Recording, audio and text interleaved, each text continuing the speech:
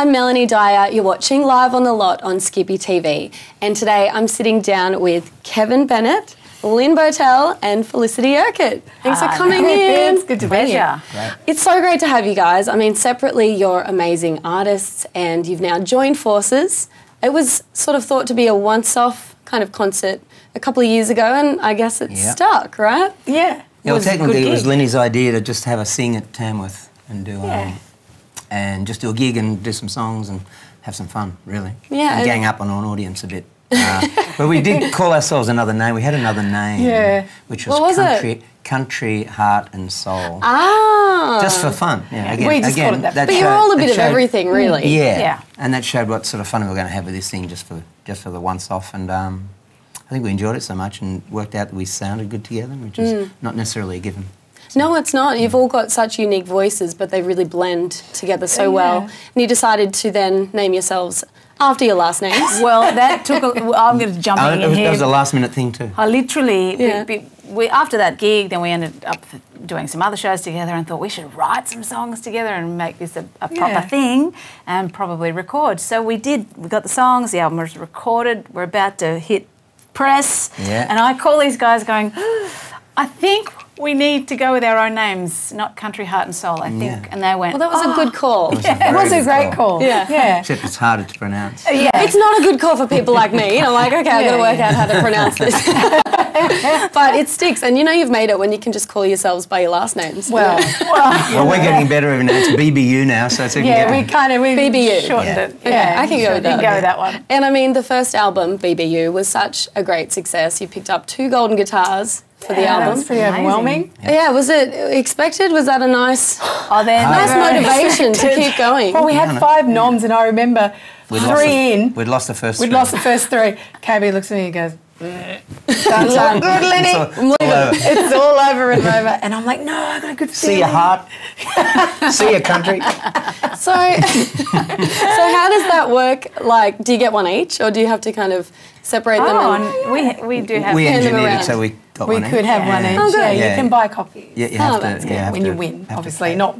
Okay, that's how it works. I was thinking you might have to have little sleepovers at each other's places. Yeah, you get one to share, but if you want to, you can get a couple more. No, that's good. Awesome. That's cool. Well, you're also busy, you know, working separately as well as doing the team thing. You're such a super group now, but how did you find time in your schedules to actually sit down and write the albums?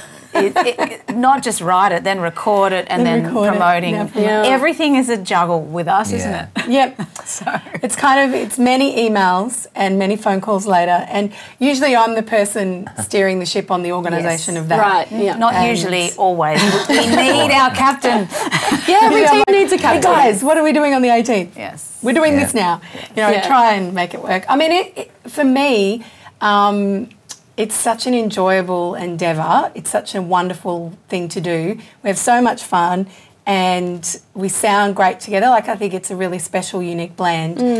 So I always make time, and we always make time. I mean, there's only so much, you know, you can do when you've got 17 bands and 2 children and 3,000 and a husband. And a husband. Who expects you to spend time with him. But I've got 2 dogs and a partner, so I'm okay. He and I kind of, you know, he's a sound engineer for us, and Glenn Hanna, Felicity's husband, plays guitar and produces our records with you guys. Cool. Well, that's good. You still get to spend time with him then. Yes. That's kind of a bonus. Well, we use our home studio too, Mel. So that was really great. And we had the kids there, and we would stop for meal breaks for the kids to keep them alive. That's kind of important. But this is family. It's like, oh, Linny and KB are over, and cuddles, and you know, it's really lovely, and that's how beautiful these 2 humans are. And the fact that this is what it's like. We're out. It's family when we get to play together, and it's so different from what we do individually. Yeah, and it is a beautiful, fun thing to come to. Yeah, it's really good. It's way better than we all expected, I Yeah. think. Yeah. That's just the way we sound. But I've never been in a band where I had to sing this particular note at a particular time. If you sing all the time and sing lead, you can kind of do what you like. And exactly. The other guys have to follow you, and I've got to be there at a certain time, right? Yeah. Or it's going to well, I mean, Lynn, you'd be used to the team I'm used thing to with harmony. Bella. Yeah, I'm definitely used to the harmony, but I think I'm getting a feel for the bass and how you felt with the harmony. Because I've never played bass in a group before, and you can't just, you Yeah, and that's amazing. By the That's City just Ants. pick it up and sounded good from the word go. So. Well, we put a lot on this record, and I just put it in the dryer, and that's why it's a bit little, but it's okay. It's a tiny wee the baby bass. Oh, the baby bass. Yeah. It's so cute. I love it. It's such a nice thanks. addition as well. It just rounds the sound out as well. And I try and hide my mistakes as much as possible. It's okay. We just turn that down. We turn that down a little. And what about, like, stylistically? Did you have to sort of direct the music towards a sound that you all agreed on, or did you just kind of do it organically? Did it all just fall into place when you started writing? I think it was organic. I think, and I think we've engineered now to keep it simple. Acoustic guitars, essentially, a bit of percussion that Fliss can do on the guitar. Yeah, you're good at that. So a bit of bass added now, which is really cool. Yeah. But essentially, songs you can sing, we could stand up in the corner and sing our album to people. You know what I mean? Like Crosby, Stills and Nash did when they made their first album. Yeah. Went around all mates' places and stood up and sang it to them. You know, which I thought was perfect, and that was like a template almost for that. But if you look at our record, there's a country song and a kind of rootsy minor thing, and you know, just all kinds of stuff. But when we play it all, it welds together, I think. Yeah, it really does. It's so beautiful. And there's actually a really special song on the album as well, bringing another male energy and presence, and that's a song, a tribute to Carl Brodie. Yeah. And that you wrote that one, is that right? Carl and I wrote it, yeah. Yeah. And I thought of it, we were looking for songs, and we have this great writing thing now where we get together at Fliss's place and we all bring a musical idea to the table and we all finish it. So even though we could sit at home and finish it, it's great to do it together. You know, Fliss brings an idea and we work on that, and then Lynn has an idea. I've got a chorus. What do you think? It's not a chorus, it's a verse. That's how it works. I know what you want, but I'm playing it to you. Yeah. So we do that, and it's really good. But we also drag songs in from other people, and if we like them and they suit us and stuff like that. But I remember I had this song I wrote with Carl, and I thought it'd be a nice kind of ballad if you want to do a ballad. And I was just thinking of us doing it, you know. And so I went searching for the song, and I found it on my GarageBand, and I am like the least tech head ever. So I thought, oh, you know, I'll just find my demo of it, and I found my demo of it, and it was fine.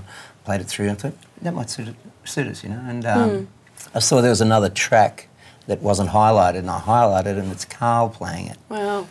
Teaching me how to use GarageBand, basically. Really? So you'd think it would be all over the place, but he just sat and played, and it's beautiful. So we used it straight from GarageBand onto the album as well as, and we used his verse and his choruses, and his voice sounds like it's right there. Just sounds right, right in your face. It's great. Yeah, that's the power of music, isn't it?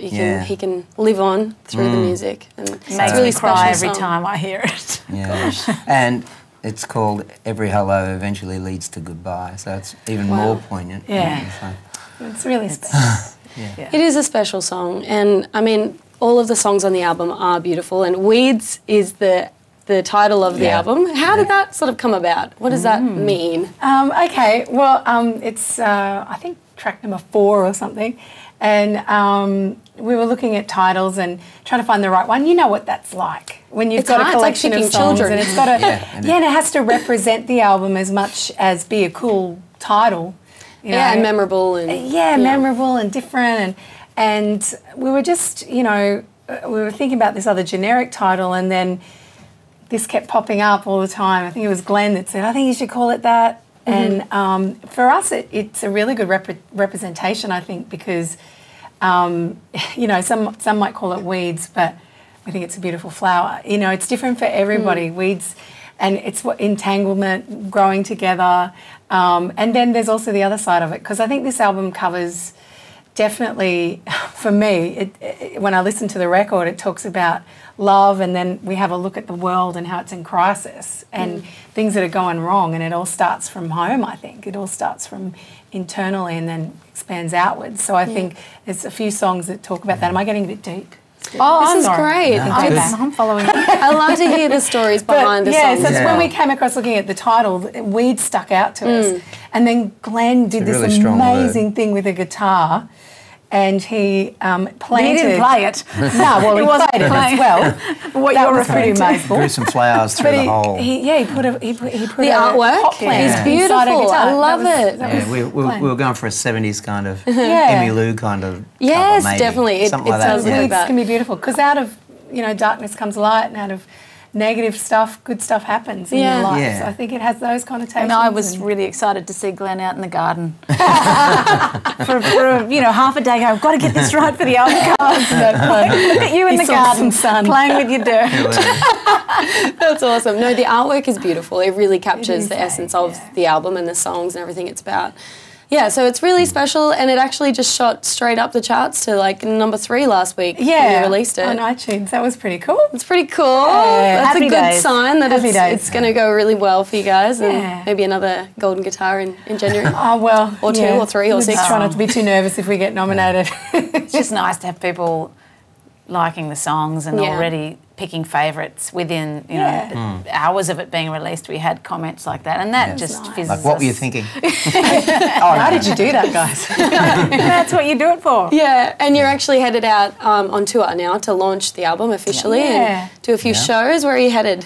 Well, we'll be at, we're doing New South Wales, and then we're heading to Melbourne in November as well. So you can find out all our tour dates on our website. Okay, and that's BBU, or is it Bennett Bowtell and Urquhart.com or our Facebook. Awesome. Yeah. Well, hopefully everyone can get to a show. Bennett Bowtell and Urquhart. You guys need to sit in order. Sorry. This is just too hard. Sorry. Thank you so much for coming in to have a chat. Thanks so much, Mel. Thank you.